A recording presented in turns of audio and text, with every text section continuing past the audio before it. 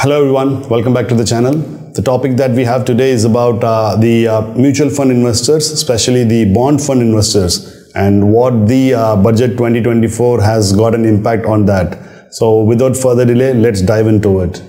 So all of us know that Tuesday the government has announced changes to your financial assets, the rates of income taxes which have been calculated on them. So the government has increased your short-term capital gains, that has been increased from 15% to 20%. And the other things which also has been increased is your the long-term capital gains. So that is also attracted towards 12.5% instead of your 10%. So this will automatically have an impact on your mutual funds, especially the bond fund investors. And besides that, the government also has implied the income tax on the share buybacks as well. So recently we would have seen like companies when they buy back a share, and that amount which you are getting into your account, now there is a tax which has been levied on that up at a rate of 20%. So that's again calculated as a dividend, and that's again is like adding up an extra weightage onto your income taxes as well. In the budget 2024, the government has stayed committed to your fiscal consolidation. So that's mean like they wanted to reduce the debt to the GDP ratio. So thereby the government wants to reduce the fiscal deficit.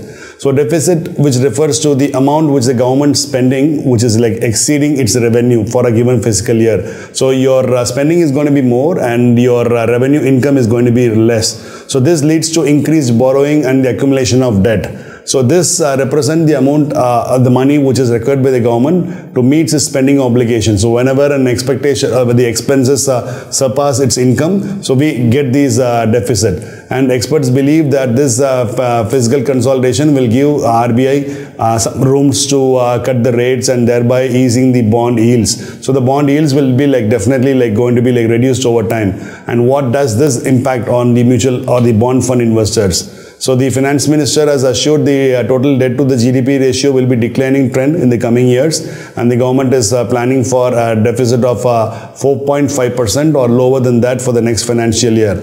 So while the fiscal deficit target is like better than like 4.94, the bond market is like bit disappointed because of this reduction in the borrowings. So this reduction in the borrowings is definitely going to reduce their interest rates as well. So the mutual fund investors in your bond market are definitely going to be like concerned into it.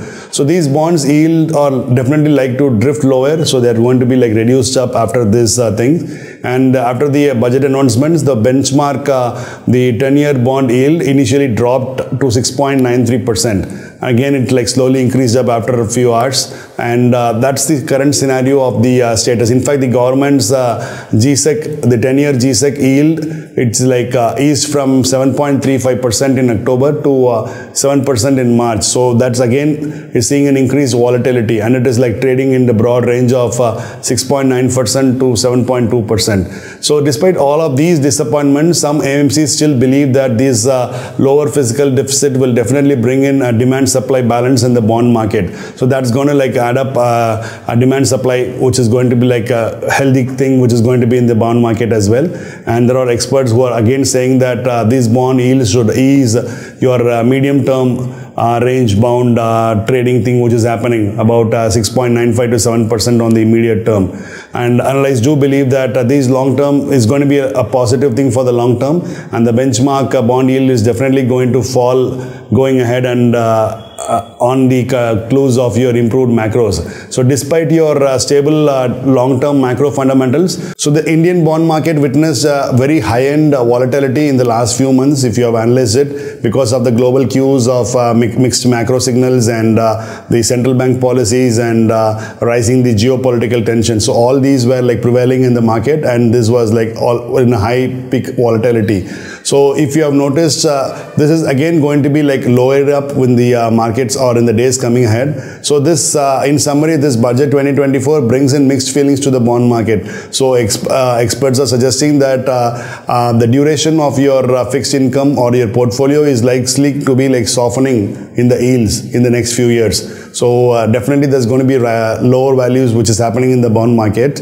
And if you are planning up for alternative investments, you can definitely go with your hybrid fund kind of an investment strategy as well. And if you like this video, do share it with your friends, and let us know your comments on how you plan to adjust your bond investments post this budget rally. And I'll catch you up in the next one. Until then, bye-bye.